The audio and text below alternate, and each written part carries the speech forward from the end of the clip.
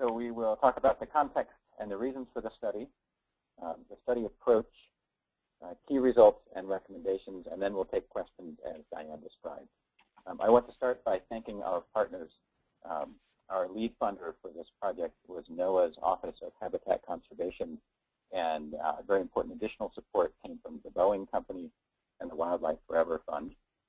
And I also want to acknowledge the partnering organizations that helped make this happen, including ESA, which is Environmental Science Associates, Western Washington University, and the Earth Corps.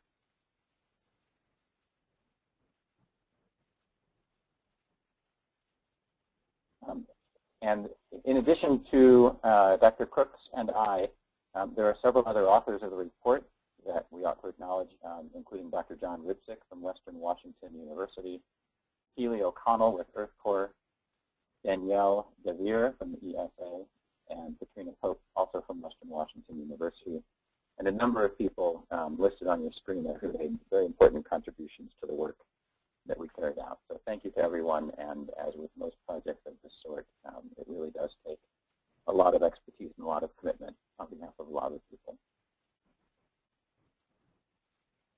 So with that, I'm going to talk about what led us to doing this work and how it fits in with our overall efforts. Estuaries, as you probably know, are very important ecosystems globally and in the U.S. They contain many habitat types, including seagrasses, mangroves, salt marsh, and other tidal wetlands. They provide habitat for fish and wildlife. More than 75% of commercial and 80 to 90% of recreational fish species depend on estuaries at some point in their lives. And they also provide habitat for threatened and endangered species. They can buffer storms and protect infrastructure in coastal communities. And they offer tremendous opportunities for outdoor recreation and related tourism.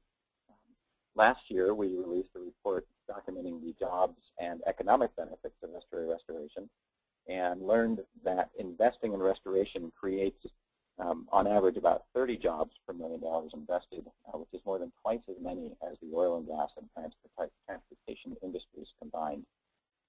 As a further example of that, the Galveston Bay Estuary in Texas supports more than 40,000 jobs in recreational and commercial fishing.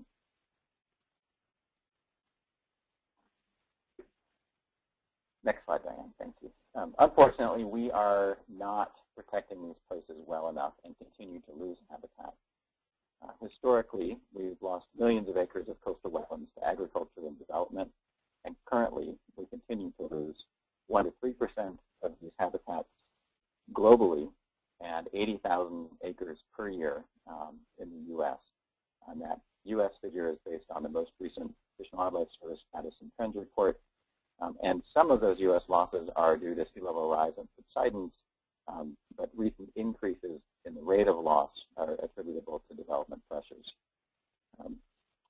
On the flip side, the good news is we know how to bring estuary habitat back to health, and there is a very strong national restoration community made up of scientists, practitioners, advocates, and volunteers from the government, nonprofit, consulting, and academic sectors. And they gather every 2 years, as many of you know, at the Coastal Restoration Summit that is hosted by Restore America's Estuaries and the Coastal Society. However, the current level of investment from both public agencies and private entities is not sufficient to come close to meeting our shared restoration goals.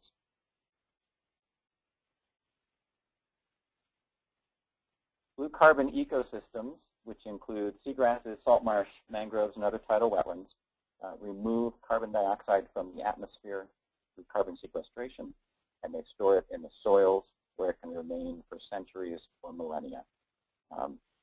Coastal wetlands, on average, store 2 to 5 times more carbon in the soils than forest ecosystems.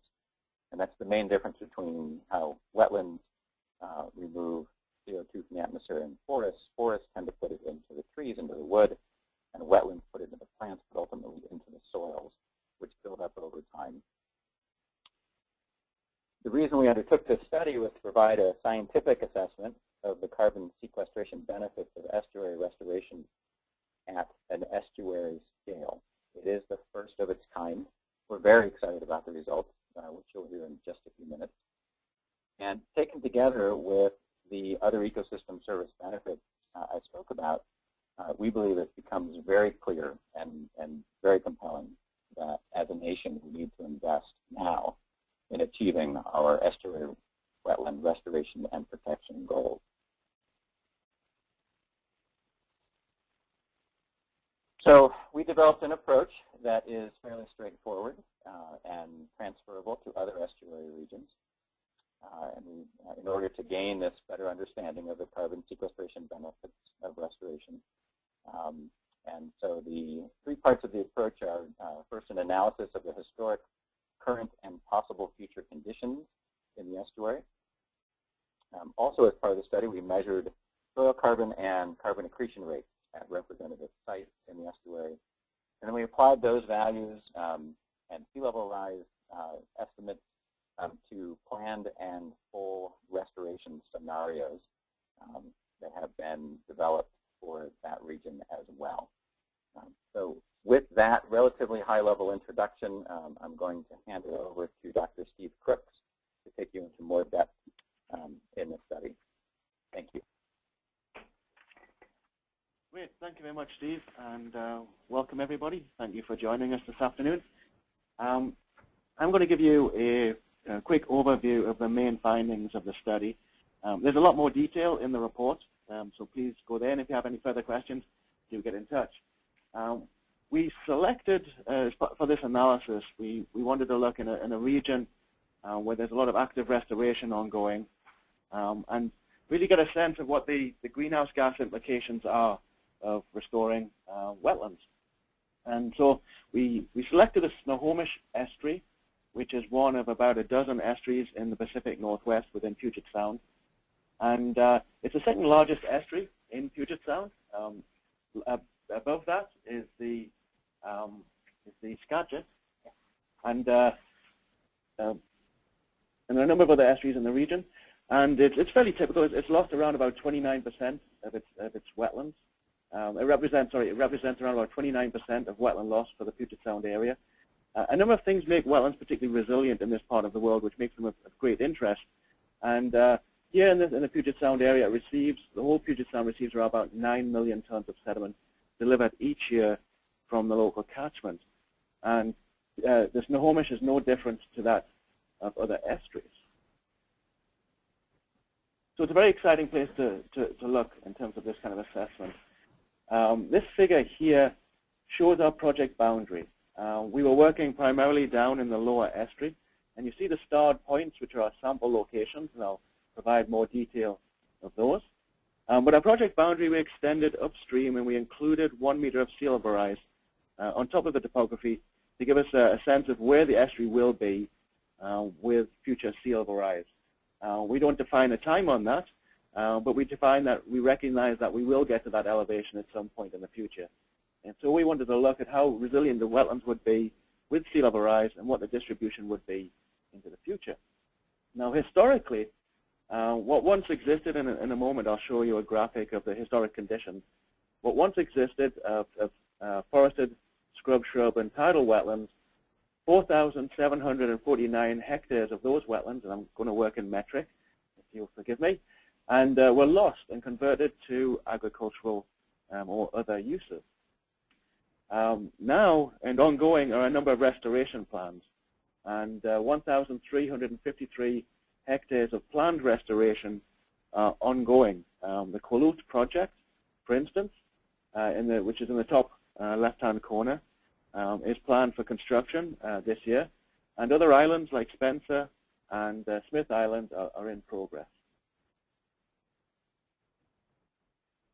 Here's a view of the historic condition.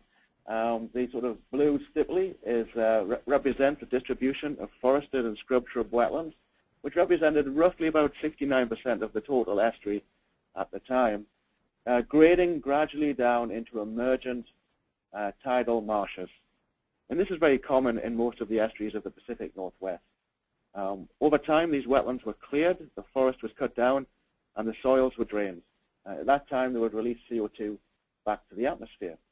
Unlike many estuaries, which have a distribution of emergent marshes predominantly, the Pacific Northwest did have marshes which built up above marsh plain elevations, and I'll come back to what that means in a little while, and they had more organic soils that were flooded by high tides and by high waters that came down the rivers, leading to wetlands at above marsh plain elevation.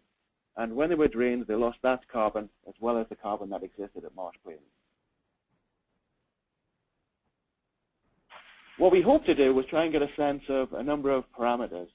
One, what were the historic emissions that occurred when the lands were drained, when the wetlands were drained? Do we believe or suspect, is there any evidence that emissions may be ongoing? And we weren't able, as part of this project, to do direct measurements of emissions on the existing lands. But what we did do is we looked at the distribution of soils and get a sense of their organic content, which helps us infer whether emissions are still taking place. Now, in the analysis that I'm going to talk about in a little while, we don't include the emissions, which will be CO2 from any drained wetlands, which are existing on farmland, or where the farmland has been abandoned and water elevations have raised. There'll be methane emissions from ditches and methane emissions from the soils potentially. As we couldn't quantify this, we haven't included in the analysis. But the numbers therefore mean that are provided as part of this report are conservative in that we are not adding to that the emissions that were coming from the existing baseline condition. So the soil distribution, we find there are three major soil formations in this region. The Mikilto, which has around about 20 to 40% organic matter, and that is the sort of pale green color. The Snohomish formation, 10 to 20%, and the Puget Sound formation, 5 to 10%. So dominantly, there are organic soils here. Some are very organic, which will be designated as peats under many definitions. So this system had a wealth of organic soils, and so we infer from this, but we have not quantified, that these soils are likely emitting CO2 continuously as part of a baseline condition. Where soil water elevations are high, we would expect also to find methane emissions as well. This map gives the distribution of planned restoration activities within the project area. And the Kulul project is site number 2, which is about to go into construction, and other projects such as Smith Island there. All of these are planned projects, so these projects are not goals, but are actually in the planning process that money is flowing towards. So these are real projects that we can use for our planning scenarios. And in our future-looking forecast, we looked at these scenarios, and we also looked at what a full estuary restoration would also include.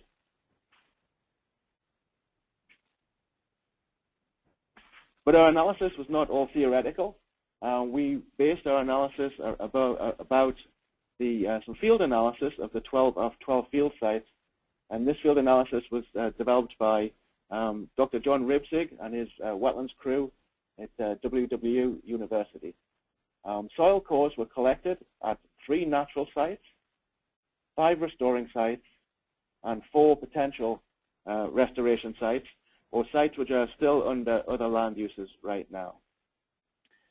Of these cores, 5 were dated using radiometric approaches to get a sense of what the sediment accumulation rate is. So that gives us a sense of how robustly the existing restoration sites, and what I should have mentioned, and I'll come back to, North Evie Island is one example in this estuary where the levees breached naturally during a flood, and the wetland has been restoring on its own over a 40-year period. So we have at that site a record of 40 years worth of wetland accumulation over time. And we have radiometric dating as part of this, which gives us a sense of the rate of sediment accumulation. And from that, we can also use the carbon data to get a sense of rate of carbon sequestration.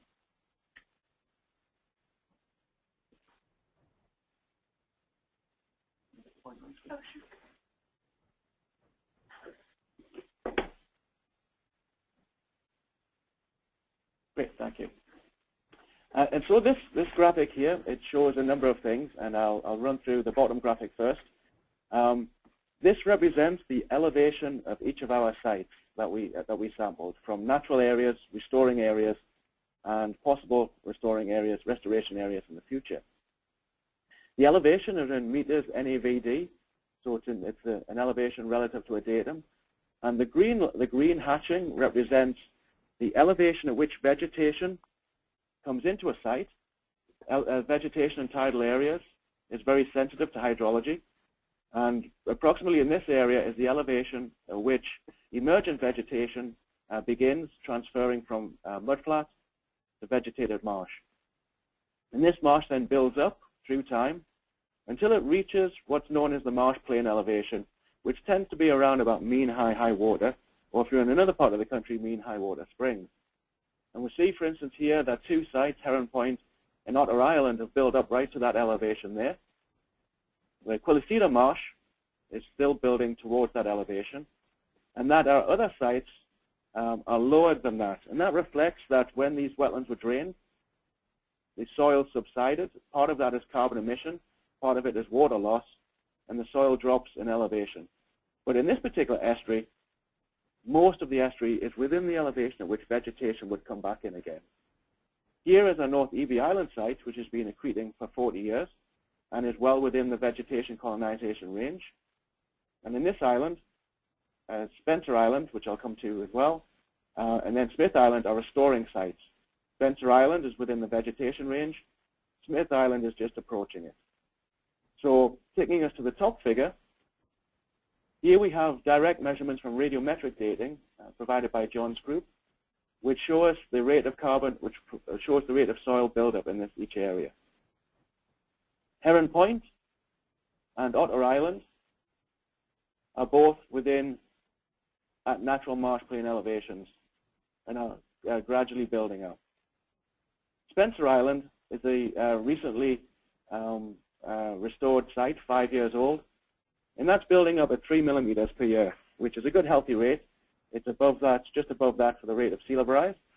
But North Eby Island, which has been building up at a constant rate at the location where we sampled of over 1 centimeter per year. And that is consistent with a previous study that was done 10 years ago, which documented around about 1 centimeter per year of marsh building at a constant rate over the last 40 years. And so this is very encouraging. It gives us a sense that in this area, because of both the combination of high sediment availability, but also because of the species which are present, there is good restoration potential in these systems. The species are bulrushes, which are common along much of the west coast in fresh to brackish settings. And the reason they're particularly resilient is they put down rhizomes, which are pretty effective at building organic soils. When you look at the rate of carbon accumulation being measured, the high marshes are accumulating carbon at somewhere between 60 grams of carbon per meter squared per year, or up to 173 grams of carbon per meter squared per year, which equates roughly to, if you average the two, to 1 gram per meter squared per year, or 1 ton per hectare, or 4 tons, just under 4 tons per hectare of CO2 per year. North Eby Island, because it's building faster, is actually sequestering carbon at a higher rate, which is roughly 4 tons of CO2 per year, or 4 tons of carbon, or 4 tons of CO2 per hectare per year on the restoration side. So that's very promising. And this is what carbon density data looks like. It's you combine bulk density with organic carbon content, and you get this key parameter of carbon density, and you measure it through the soil column. Most marshes have a carbon density somewhere between 0.02 to 0.04 grams per centimeter cubed. There are a few marshes outside of that range, but dominantly they're within that range. And so what we're seeing here of carbon densities around about 0.025 are very typical for many marshes in many parts of the world. In this case, this marsh has been building up for it's built up 40 centimeters over 40 years. And this is the profile here. Here's Spencer Island. This is the former breach surface, the former agricultural surface here. And this has been building up sediments also at a similar kind of rate. Now, to determine the emissions which have resulted historically, but also to determine the sequestration into the future, we took what's known as a hypsometric approach. It's a common approach used by geomorphologists. And basically what you look at is the existing topography in reference to either area distribution or to volume distribution. And so this line here, we'll look at the area distribution, shows the topography of the site. So around about 1,000 hectares of the site are at elevations below 1 meter. And that roughly represents the colonization elevation of the vegetation. And then 4,000 hectares of the site fall at this elevation below marsh plain. And then with sea level rise, that area will extend. And with 1 meter of sea level rise, we'll have over 5,000 hectares of the site below that marsh plain elevation. And so what we can determine here, looking forward, is the amount of carbon that would be accumulated. Actually, I'll turn to the volume curve that would fill. If we know the carbon density, we can calculate the amount of carbon that would accumulate within the space that's filled by rebuilding marshes. Historically, there were 1.7 million tons of carbon, that's carbon not CO2, released from these soils, but more so from the above ground biomass, the forests, 2.8 million tons of biomass, of carbon from biomass were released when the forests were cut down. Now I'm going to give you the key results. There's a lot more detail and color in the main report, so I would direct you there. But the key results to overlook are that for the existing projects, planned restoration projects, building back up, we would expect to yield and gain around about 1.1 million tons of CO2 as these marshes build back up to sea level, back up to marsh plain elevation. Now we're relatively confident in that number because the observed rates of accretion on EB Island are in excess of that of natural sea level rates. So it's a very promising result. Planned restorations, if you add on the 1 meter of sea level rise, would accumulate an additional 1.4 million tons of CO2 into the future. Now we don't know the timeline of that, but we do know that when the marshes build up, it will eventually get to that level. Total CO2 sequestered under the existing planned restoration project are of the order of 2.5 million tons of CO2.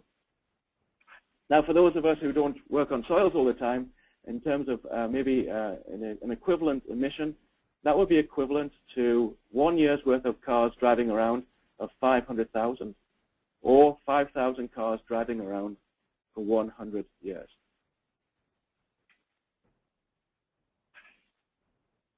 If we would expand the restoration to include the rest of the estuary, then we can expand the analysis again using the carbon density numbers and the volumetric approach.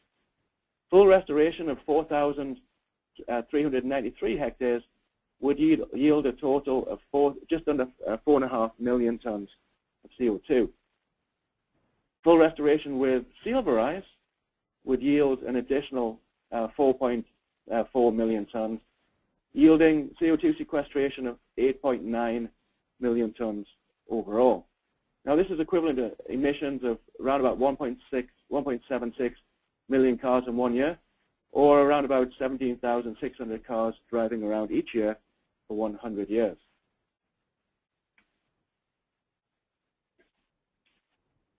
So as part of that analysis, we also included the methane emissions to get a sense of how much would it still be a net negative project overall. And we included that, and the details are in the report. It roughly brings down the net GHG sequestration by about a factor of 50%, so it's still very much a very positive project. But when you also account, when it's possible to account for the baseline condition, that would bring back up the sequestration rate again. So here we're providing the carbon numbers. In the main report, we also provide the methane numbers to go with that for the with project condition. Now the key results in the project is the emergent restoration projects in Snohomish are very resilient to sea level rise. However, what we should also add is that it is beneficial to restore these wetlands now while the elevations are at or close to the vegetation colonization elevation. Doing so allows a period of time for the vegetation to establish and for marsh building to take place. The approaches, as Steve mentioned earlier on, that are being developed within this study are transferable, and it provides an approach where you could look at other estuaries in other parts of the country to assess what the restoration opportunities are. Each part of the country will have a different opportunity. They will have different species. They will have different sensitivity to sediment availability. So it's important to look in different parts of the country and see what those opportunities are. But the approach developed here would be transferable to other systems. In terms of limitations and assumptions, I'll come back to that. While we use default values for the emergent marshes, it would be beneficial to have actual monitoring take place within these sites. We have a relative degree of confidence within the emissions factor that we adopted from the IPCC recent guidance. The number that we use is very similar to a number that's been measured in California for managed wetlands with similar species. But real numbers, actual numbers collected on site would greatly improve the resolution and reduce the error bars of that analysis. Equally, we would recommend that methane and nitrous oxide be quantified in the baseline condition on the existing drained agricultural soils. As much as possible, we've tried to be conservative in our analysis, so erring on the side of caution in the numbers that we've developed and in the numbers we use in the report.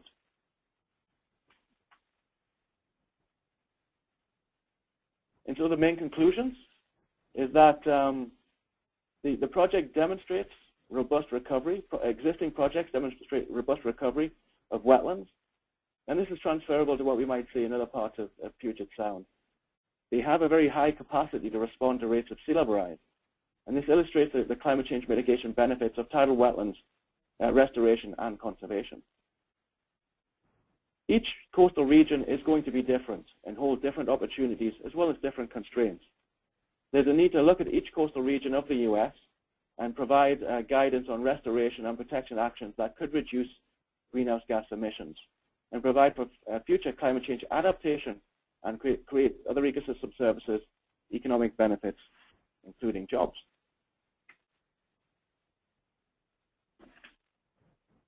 This work supports carbon project development and will become possible with approval of the global tidal wetlands restoration methodology that Restore America's Estuaries have submitted to the verified carbon standards.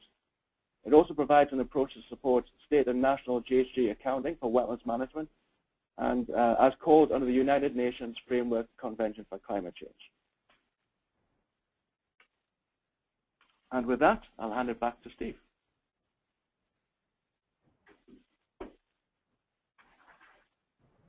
Thank you. Am I on? Yes, but you're a little bit quiet. If you could speak up, Steve. Thank you, I will. Thank you, Steve, for that, I think, very clear presentation of the study. I wanted to take a couple minutes to talk about some recommendations for how to use this work going forward and how to expand upon the results that you've just heard. So for the Pacific Northwest region where this study took place, we would recommend that there be a regional blue carbon working group established to inform science and planning activities. And along those lines, we and some other partners, including NOAA and the Fish and Wildlife Service, have been leading blue carbon managers workshops for Oregon and Washington, and through those hope to develop additional local capacity around blue carbon. Secondly, we would advise an expansion of the scope of this work to other estuaries within Puget Sound, and so we can find out what the blue carbon benefits of restoration would be in those areas compared to the Snohomish, and learn more about the various things that would influence that. Third, as Steve mentioned, the study did not assess current emissions in the landscape from methane, nitrous oxide, or carbon dioxide, or potential emissions that could occur with restoration, and that would primarily be methane, but might also be nitrous oxide. And so having this picture, it would be a more complete picture of the overall net greenhouse gas benefits of estuary restoration. Fourth, identifying and developing pilot projects would help to demonstrate how carbon finance or other incentives can help move restoration forward in the region. And one way to do this would be to use the greenhouse gas methodology for tidal wetland and seagrass restoration that we have just submitted to the verified carbon standard for approval. The public review for that will begin in just a week, actually. And for those of you on the call, we'll make sure you receive notification of that. And then fifth is to scale up our investment in restoration and protection in these important ecosystems. Taken with the other ecosystem services, as I've said before, it's really more clear than ever how much we human beings depend on estuaries. And it is time to make a high-level commitment to meeting our estuary restoration goals. At the national level, we also have a series of recommendations on the next slide. Thank you. And some of them are parallel with the regional recommendations. So the first thing would be to establish a national blue carbon working group. And we'll be working with NOAA and other partners to begin that process in just the next couple of months. And secondly, additional research and analysis of greenhouse grasses in estuary wetlands, but particularly connecting it to management options would be a valuable step to take so that coastal land managers can understand any available options or benefits or downsides of specific management actions they might take. As Steve mentioned earlier, this approach is transferable, and every estuary is different. And so to carry this approach out in other estuaries would give us a much better understanding of greenhouse gases in other regions and overall, and really help move this forward. To assist reporting on greenhouse gases under the new IPCC guidelines, they are calling for participating countries to begin looking at wetland emissions and reductions in greenhouse gases. And that's something that this work supports, and we can assist going forward.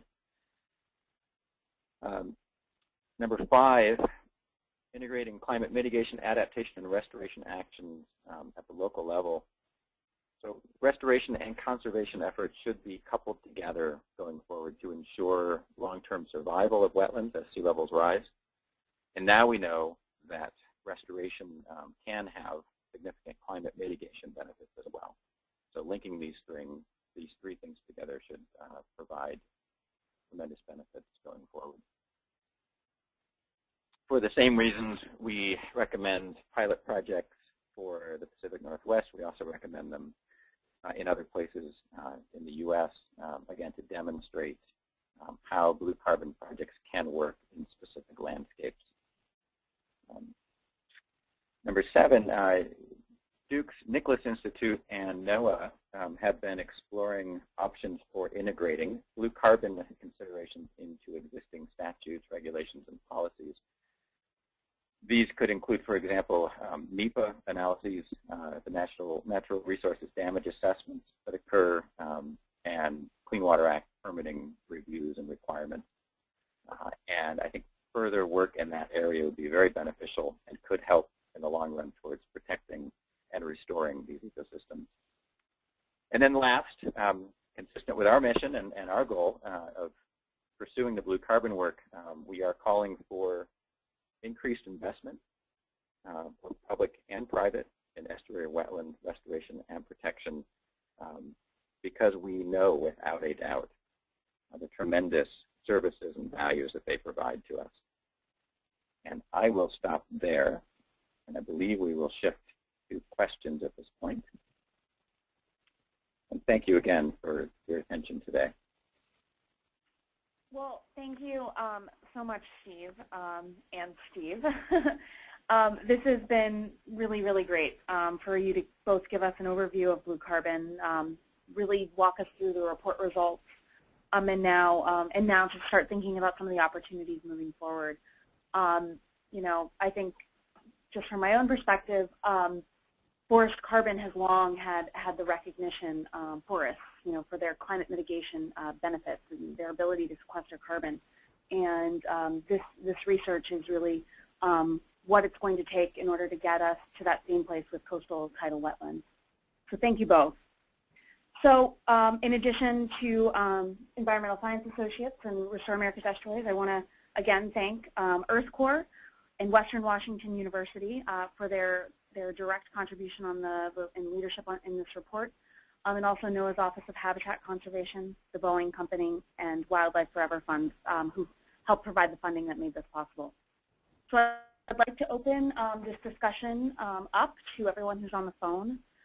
You have two options. One would be to submit a question through the question box, or to raise your virtual hand. That will allow me to see that you have a question and unmute your line. I've got a queue of questions that are building up here in the question box, so I'll start with Robert O'Sullivan. His question is, would any of the accumulation be lost to when the sea level rises, i.e. the submerged carbon subsequently lost after it becomes permanently underwater? Steve Crooks, I think. Yes, I'll take that one. Thank you, Bob, and thanks very much for joining us. Nice to see you again. Yes, it's a good question. If the carbon is submerged, then it largely stays in place. It stays in place, and as these marshes build up, buried carbon accumulates within the soils, and the more concentrated stuff will stay there. The question then becomes, well, how do these wetlands respond to sea level rise? Most wetlands migrate landwards with sea level rise. What was interesting about this particular setting is that the wetlands look particularly robust to staying in the same location. They can build relatively rapidly because of the sediment supply, but also because of the type of vegetation. And so there's quite likely the chance that these wetlands will stay in the same location and migrate backwards at the back end with sea level rise, so the fore end will stay in the same geographical location. Speaking more generally, though, the question becomes for tidal wetlands, what happens if sea level rises at a rate greater than they can sustain? And whereas in this case, the very high sustainability, the high resilience of sea level rise, in other locations, if they can't migrate, then they drown out. In that case, then ongoing sequestration halts at that time. What happens to the sediment if it's redistributed? Well, that's a good question, and it reflects, the best thinking right now is that it reflects the geomorphic setting. If you're in, say, the Mississippi Delta, and a storm comes through, maybe a hurricane once every 50 years in a certain location, that carbon which builds up in the soils will be redistributed. It will pass through the water column, but be rapidly buried again on the adjacent mudflat. So most of that material will be reburied again. It's now redistributed across the wider landscape, and that, in fact, is the origin of many oils and deltaic systems. But the cases where that wouldn't happen would be situations where you have something like a sediment-efficient system and a carbonate shelf, where the sediment is redistributed and then it lies on an open rock surface, and in that case would be oxidized and returned back to the atmosphere. But most of the coastal systems around the U.S. are sandy or sediment-dominated, and we'd expect most of the carbon just to be reburied again within adjacent sediments. Thank you. We've got a great question from Roanne Petrell. Her question was, have the private residences and farmers embraced wetland restoration around their properties within the Washington region? I'm not a great expert of the politics of Washington region, except they are doing an awful lot of great practice in terms of wetlands restoration. In most communities, it's a mixed feeling. Some landowners are encouraging to see more wetlands restoration, either because they do want to move on their land, or they want to do an environmental benefit and keep the land for themselves. In other settings, it's something where farmers would rather prioritize other activities. And most coastal settings, really what we hope to see is a rich mosaic of healthy communities which incorporate a level of restoration, but also incorporate a level of good farming practices. What we're hoping to do here is just make aware to people what the greenhouse gas implications are of wetlands management. And then, and also looking at whether there is potential to use carbon financing or other mechanisms, open up new opportunities to those landowners. And so we'll see what bubbles up in the future, but as we say in the Snohomish, already around about 25% of the estuary has undergone some form of planning towards wetlands restoration. that may be the end of it, or maybe new landowners will be interested in exploring options for more wetlands restoration. Our next question comes from Mark. He's interested in, you mentioned constructed wetlands in California having similar results, and he's curious if these results are published. Good question. Some of the results are published. You can look to the work of people like Steve Deverell, who I imagine is right on this call, but also there was papers by Robin. Oh, sorry, Robin, I forget your name. But I'll have a brainstorm there. But there were a number of papers that have come out of the managed wetlands folks, USGS, and Department of Water Resources in the Sacramento San Joaquin Delta. And so we can connect you to those papers. I know there are also additional studies which have been ongoing. There are actually additional studies also produced on the greenhouse gas accounting out of Berkeley University and by Dennis Baldocci's group. There's also ongoing other studies that have also taken place which have not yet been published by the USGS, which have been looking at greenhouse gas emissions on that site and on adjacent sites, farmland, which are yet to be published. And that work has been undertaken by Lisa Marie Wyndham-Myers. So I would push you on to those authors, and if you want additional follow-up information, I'd be very happy to provide that.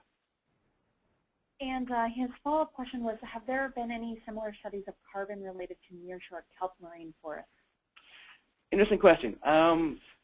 Not in the U.S. that I'm aware, but in South Korea and across Asia, there is more interest in that. The interesting thing about kelp, or how it fits into the blue carbon paradigm, is primarily for blue carbon, we're looking to accumulate organic matter within below ground, within soils. Kelps are different to that. They normally exist on rocky substrates, and the biomass is largely, like terrestrial forests, is largely in the above ground biomass. So the Koreans are looking at this, but my suspicion about how the numbers will play out is that the numbers are not that great. We're really looking for soil accumulation. Where the kelp might be interesting is in kelp harvesting.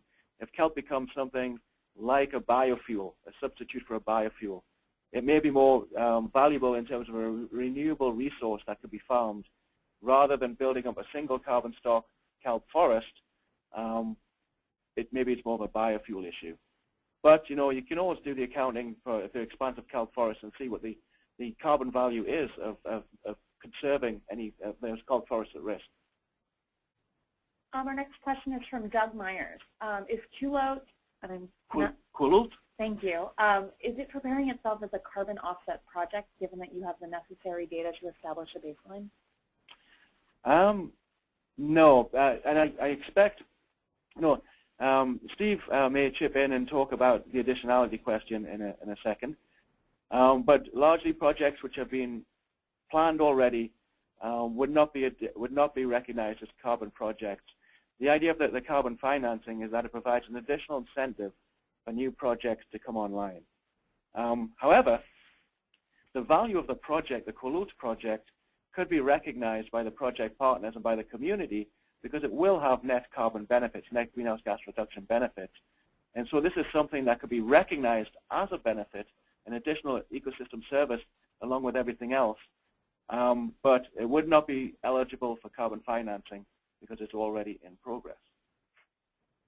From Eric Swenson, what plants are you using other than bulrushes? In this system, we're not using plants specifically. It's the natural flora in the region. And the species which are dominant here include Carex lingbai and this bulrush. And they happen to be both pretty prolific in building soil carbon. When you get down into California, other bulrushes are present which are equally prolific.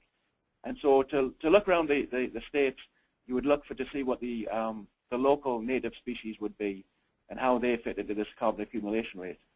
Not all marshes have a high carbon accumulation rate. In San Francisco Bay, pickleweed, it does produce root matter, but it's not in the volumes that we would see in situations where further up the estuary in San Francisco Estuary, where you get into bulrushes, that you find these kind of carbon accumulation rates. Our next question is from Kristen Wilson. In the volumetric approach, how do you deal with spatial variability in carbon densities? Do you average over the entire study region? Another good question. At this level, we were providing a scoping level assessment of what the potential numbers would be. If you were getting into a more detailed project, then you would have to, what they say is stratify the landscape. You look to the variability across the landscape. Here we stratified to some degree. We sampled where there were forested wetlands, where there were shrub wetlands, and where there were emergent wetlands. But when it came to the restoration sites, we're primarily looking at emergent wetlands again, and our sampling reflected that. If, however, you had another system, you would stratify again based upon the different types of ecosystems that you might find, and you would also subsample within each of those ecosystems to get a sense of the variability. Interestingly, work done by John Calloway in San Francisco Estuary, where he sampled across a number of marshes that were natural marshes, not restoring marshes, found very little variability from one site to another, which might suggest that the amount of variability in carbon accumulation is not that great. But for every new study, every new region that you go into, you really will have to go through the work of stratifying the landscape and determining the number of carbon samples that will be required. Any questions for Steve? Sorry, Steve, I may have skipped you on one of the questions. Did you have something to add? Well, going back to Doug Meyer's question and Steve Crook's comment on additionality, just for those who don't have an understanding of carbon offsets yet, offsets are intended to be an offset or balance to new emissions or to decrease sort of our net emissions. And so to the extent that something is already going to happen,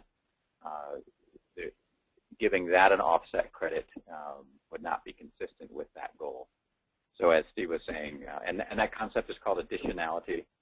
And as Steve was saying, projects that are already underway, it would be hard to argue that they are additional and should receive credits. But for projects still in planning that need additional support or funding, those are cases where it would be proper or appropriate to consider offsets. Thank you. A question from Laura Brophy.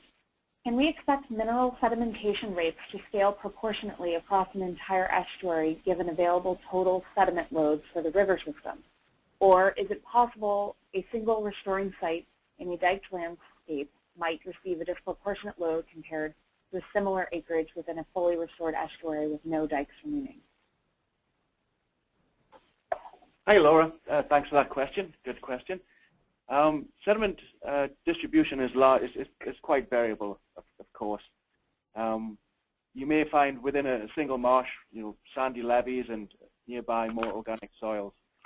When we look at the Snohomish, you can see within the historic soil map the variability in the distribution of organic and mineral soils, and that reflects the variability across the estuarine landscape. So what I would also add is that when you think about sediment availability, you're kind of looking to get a sense of how the wetlands are going to respond to sea level rise. The more mineral sediment available, the more resilient those wetlands will be. Equally, you're looking to the vigor of the plants. Bulrushes are particularly resilient. Other species are fairly resilient, such as spartinas on the east coast. And you're looking to get a sense of both of those. There's largely a threshold. You need a certain amount of mineral sediment available, and then if there's above any mineral above that threshold, the variability can be considerable, and the marsh will respond in the same way. So if we were to take your question and extrapolate it a little bit, and you want to look in other parts of the country, you might want to look at different management approaches when thinking about your restoration activities and how that affects your carbon budget. So while here in the Pacific Northwest, we're seeing very resilient marsh building and potentially very resilient response to sea level rise, if you were in somewhere, let's say Florida, which does not get much sediment supply in most of the coastline, you would have to look to different restoration practices to balance your mitigation and adaptation strategies. So if you went, say, somewhere like Tampa Bay or anywhere else along the coastline, what you're really looking to do there would be to be creating space for wetlands to move into. And so, new seagrasses would come along with silverise, but you need space for the mangroves to move into. This kind of thinking about the sediment supply would be a moot point in most parts of Florida. It's a different strategy. So we've just got a couple more minutes remaining, so I'm going to try to group a few of these. These two are, have you considered eelgrass meadows, and if so, how would you measure carbon accumulation?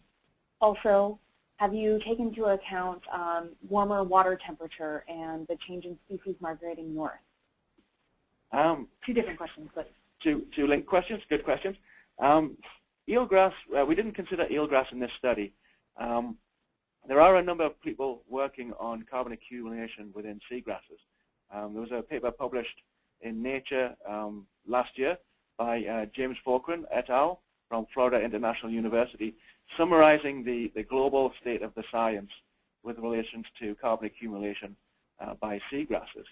And in the methodology that Restore America's Estuaries have submitted to the Verified Carbon Standards for review, we include the potential for seagrass projects to fall under that methodology.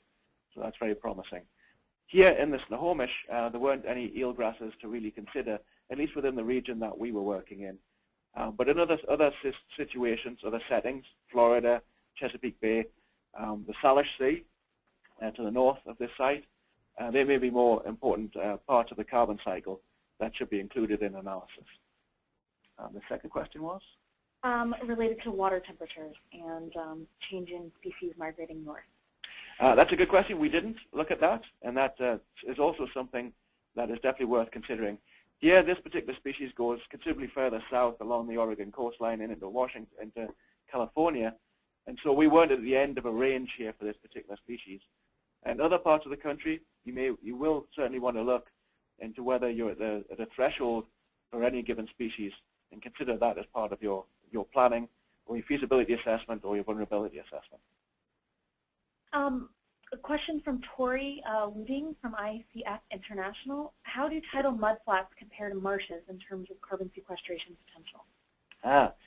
Now, tidal mudflats do accumulate carbon, but primarily when we're thinking about blue carbon systems, we focus on emergent vegetated wetlands, or we focus on vegetated wetlands. Seagrasses, of course, are not emergent. And the reason for that is there's a direct route that you can point to where CO2 is extracted from the atmosphere, or in the case of seagrass, is extracted directly from the water column and transferred and deposited within soil. And so you can account for that, what's called autochthonous carbon sequestration, or on-site carbon sequestration. Mudflats do not sequester CO2 directly through that route through the plant. And so while they do sequester carbon, or they do hold carbon that is accumulated from other sources, such as coming down river deltas and being buried within the mudflat as a final point of deposition, we don't tend to focus on that because there's a concern that we might be double counting the carbon which has been accounted for somewhere else in the landscape. So we focus on the vegetated wetlands where the carbon accounting is clearer. Down the line, there may be new science which can expand on that question, but for now, we focused on that direct autochthonous carbon accumulation. So our final question call comes from Paul Stacy. He says, has anyone looked at the marsh vertical accretion and potential higher exposure to erosion and slumping, a result of the increasing depth differential of adjacent open water, which would likely accrete at a much lower rate? Would that lead to area losses and less sequestration than estimated from sea level rise? Another good question. Really, when you look at these studies, you've got to take the geomorphic context. You've got to take the geomorphology in context. And so, yes, there have been a number of studies which have looked at marshes in different settings. Some marshes, for instance, such as Elkhorn Slough, are eroding now and will be losing carbon resources as part of that process. In other estuaries, they will respond differently to sea level rise. If you understand the geomorphic context of each marsh or each estuary, then you can get a sense of how these systems will respond to sea level rise, and then factor that in So you're planning for carbon accounting as well as adaptation planning. So I think, yes, it's a good question, very good question. But the important message is understand the geomorphic context and then put your planning and accounting within that geomorphic context as you think forward with sea level rise and other activities.